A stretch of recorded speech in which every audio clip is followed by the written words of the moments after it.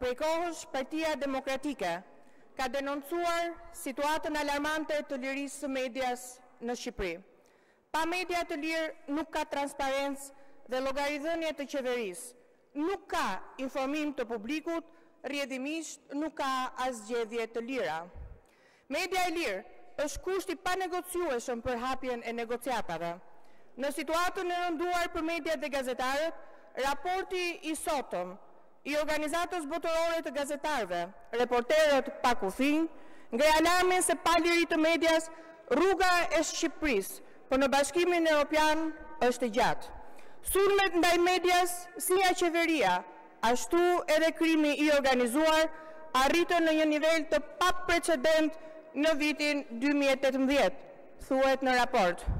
Në publikimin e sotëm të indeksit botëror të lirisë së medias, Shqipëria ka zbritur 7 vënda, duke parë si përgjegjës kryesor kryeministrin Edi Rama.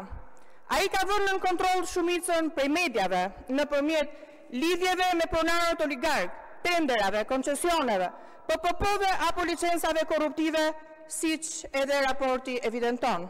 Reporterët pa kufij shprehin shqetësimin se përkapjen e mediave dhe përqendrimi i tyre në duart e një grushti biznesmenësh të mëdhenj.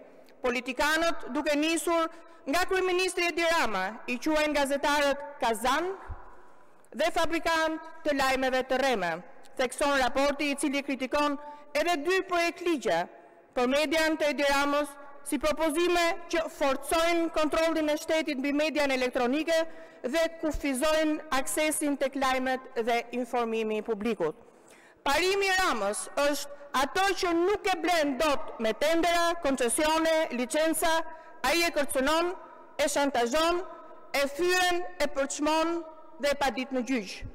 Në indeksin botëror të lirisë së medias, Reporterët pa kufij ngrenë shqetësimin se gazetarët janë subjekte të fyrjes, kërcënimeve me vdekje dhe procedimeve ligjore, që synojnë t'i intimidojnë ata dhe t'i frenojnë nga investigimi i korrupsionit. Partia Demokratike, 2 ditë më parë, informoi organizatat ndërkombëtare për përkeqësimin e lirisë së medias, duke listuar rastet e fundit të gazetarëve të kërcënuar dhe intimiduar dhe dhunuar nga qeveria, policia e shtetit dhe mafia. Gjatë vitit të kaluar, ka pasur raste të rënda të kërcënimit të gazetarëve vetëm për shkak të detyrës së tyre. Persona të pa identifikuar që ruan në mes të natës shtëpinë e prindërve të gazetarës Klodiana Lala, vetëm sepse ajo denoncoi lidhjet e deputetit të Partisë Socialiste Jurgis Çybja me bandën e Shullazit. Gazetari Julian Shota u kërcënua me armë në kokë sepse po transmetonte një shpërthim në një biznes në Laç. Policia goditi në kokë kryeredaktorin e RD-s, Bledi Kasmi, ndërsa ai po raportonte protestën e opozitës para Ministrisë së Brendshme. Gjithashtu, qeveria dhe Edi Rama kanë intimiduar gazetarët përmes padive në gjykat. Kryeministri Rama paditi gazetarin Ylli Rakipi për shpifje dhe prishje të imazhit, vetëm sepse ai publikoi disa raste të pastra korrupsionit të qeverisë. Gazetari Rakipi zbuloi se firma fituese e projektit 40 milion euro i Unazës së Madhe kishte marrë tenderin me letra të falsifikuara. Gazetarja investigative Klodiana Lala u kërcënua me hetim për një raport të publikuar të BIRN dhe Zërit të Amerikës, ku denoncohet blerja e votave në qarkun Durrës gjatë 2017-s, ku përfshihet drejt për së drejt Vangjush Dako, pra kryetari i Bashkisë Durrës, dhe një nga bandat e Durrësit.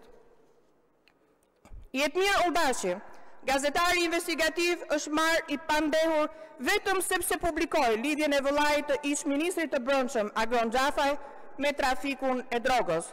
Basir Çollaku, një tjetër gazetar investigativ, u padit nga kreu i grupit parlamentar të Partisë Socialiste vetëm sepse publikoi një intervistë me oficerin në azil Emiliano Nuhu, i cili denoncoi kërcënimin me armë në kokë brenda rajonit të policisë në prani të Taulan Ballos për të heshtur për akuzën e përdhunimit nga djali i deputetit socialist Rahman Rahja. Prokuroria e Vlorës kërkoi pranin me forcë të gazetarit Elton Qyno, vetëm sepse ai botoi një artikull për vrasjet dhe zhdukjet mafioze në Vlorë. Edhe rasti i mëparshëm i gazetares Alida Tota, që investigoi vrasjen e të riut Ardit Gjoklaj në Sharr, bën përgjegjës direkt kryebashkiakun Erion Veliaj, kampionin e blerjes së medias.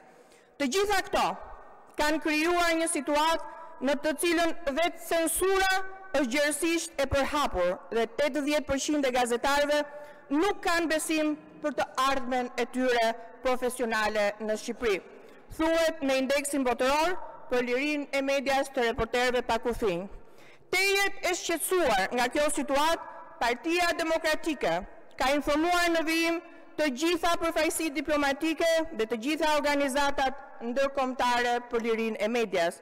Partia Demokratike ka kërkuar prej tyre të sjellin në Shqipëri misione monitorimi për situatën e rënë të medias, si dhe të ushtrojnë të gjithë presionin e tyre ndaj kryeministrit për të ndalur menjëherë sulmet ndaj medias dhe gazetarëve.